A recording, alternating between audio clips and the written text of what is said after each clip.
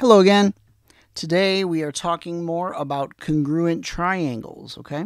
So you don't need to know all the information about a triangle to know that it is congruent to another triangle. There are some theorems and postulates that we can use that can prove that triangles are congruent to each other. And the one we're going to talk about now is called the side-side-side postulate, okay? And what the side-side-side postulate says is that if three sides of a triangle are congruent to three sides of another triangle, then the triangles are congruent.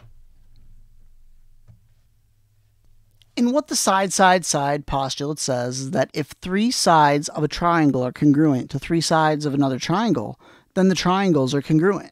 We have these two triangles here. Let's say they're triangle A, B, C, and X, Y, Z. We would say triangle ABC is congruent to triangle XYZ. And the reason that they are congruent, we would say, is because of the side-side-side postulate. And we can actually abbreviate that as SSS, or the SSS postulate.